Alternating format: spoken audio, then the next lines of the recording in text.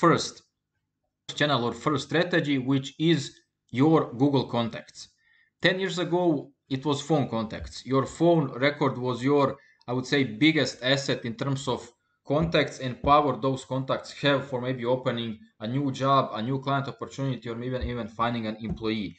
Today, we speak with hundreds of people through phone calls, through instant messaging apps, through email, and all these conversations are stored in your contacts records, especially in Google Contact. So if you are searching for a new client, a new job, or a new employee, first strategy which you can use is ask yourself what type of contact I need.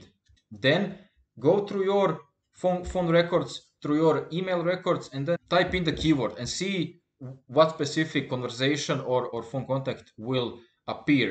Put that on a list. Spend 10 to 20 minutes doing the research and then just reach specifically stating what you need.